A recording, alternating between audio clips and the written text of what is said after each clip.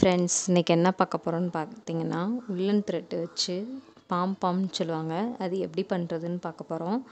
அதை வந்து நீங்கள் டேஸெல்லாம் யூஸ் பண்ணிக்கலாம். ஸோ எப்படி பண்ணுறதுன்னு பாருங்கள். ஃபஸ்ட்டு உங்கள் விரல்லே வந்து ஒரு 25 டைம்ஸ் வந்து த்ரெட்டை வந்து சுற்றிக்கோங்க. ரொம்ப டைட்டாகவும் சுற்ற வேணாம், ரொம்ப லூஸாகவும் சுற்ற வேணாம், கொஞ்சம் இதாக சுற்றிக்கோங்க.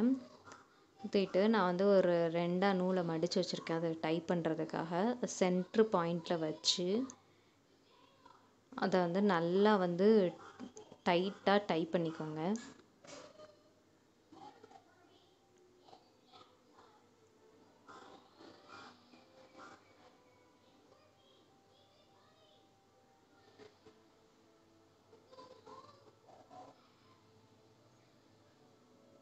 நல்லா டைட்டாக டை பண்ணிக்கோங்க. ஏன்னா இந்த நூல் வந்து நம்ம இப்போ வந்து கட் பண்ணி விடுவோம். ஸோ அப்போ வந்து அது வெளியில் வந்துடக்கூடாது. ஸோ இந்த ஜாயிண்டாக இருக்கிற நூலெல்லாம் வந்து நல்லா கட் பண்ணி விட்டுக்கோங்க.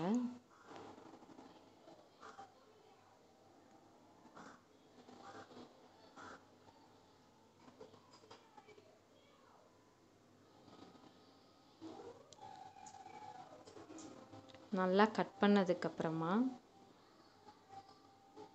ஒரு சீப்பு எடுத்து சென்டரில் நல்லா பிடிச்சிக்கணும், டைட்டாக பிடிச்சிட்டு அதை அப்படியே லைட்டாக நம்ம ஹேரெல்லாம் சீவும்ல, அது மாதிரி சீவி விடுங்க. எவ்வளோ அந்த சீப்பு வந்து நெருக்கமாக இருக்குதோ அந்தளவு அது வந்து பிரிஞ்சு வரும். ஸோ நல்லா நெருக்கமான சீப்பாக எடுத்து நல்லா சீவி விடுங்க.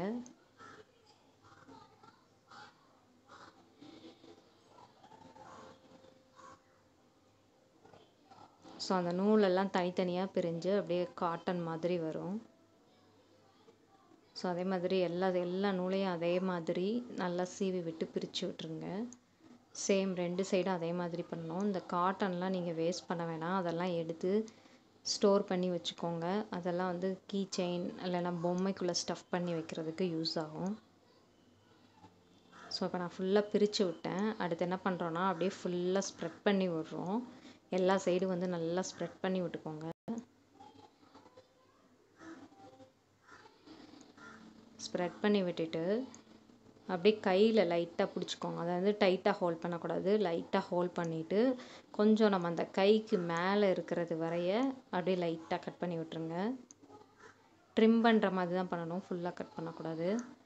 ஸோ இதே மாதிரியே எல்லா சைடும் கொஞ்சம் கொஞ்சமாக திருப்பி அப்படியே ரவுண்டாக திருப்பி நீங்கள் அப்படியே லைட்டாக ட்ரிம் பண்ணிக்கிட்டே வாங்க.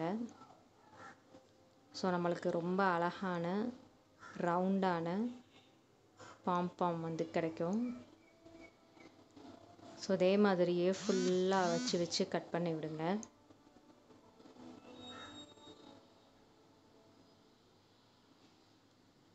ஸோ இதை நீங்கள் வந்து கீ செயினுக்கு யூஸ் பண்ணிக்கலாம், பேக்கில் சைடில் தொங்க வர்றதுக்கு யூஸ் பண்ணிக்கலாம்.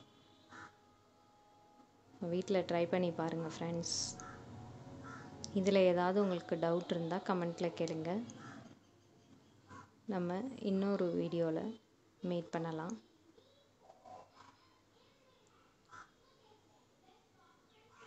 அது வரைக்கும் பாய்.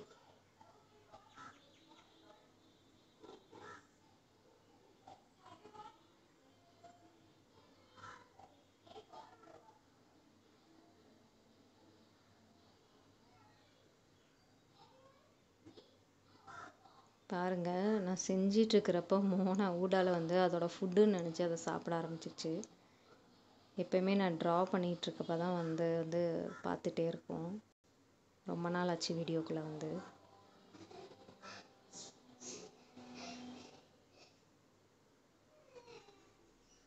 ஸோ நல்லா அந்த மாதிரி சுற்றிலும் எடுத்து விட்டுட்டு அதுக்கப்புறம் கட் பண்ணிங்கன்னா அந்த மாதிரி சூப்பர் க்யூட்டான பாம்பாம் நம்மளுக்கு கிடைக்கும்.